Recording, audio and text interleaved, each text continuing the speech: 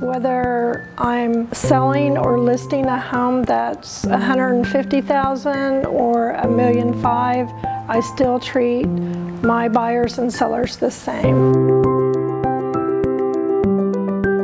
My name is Judy Hurley, and I'm a real estate agent for Chinowth Cohen Realtors. I have sold all over Oklahoma, mostly residential, but I do commercial as well, and I enjoy both. I came from a mortgage background. I was a loan officer and a loan processor, and that's actually what got me into real estate. I've been with Chinowth Cohen 5 years. They just kind of let you grow and turn into your own person. They offer us the tools to succeed and just get better and better, whether it's technology or training.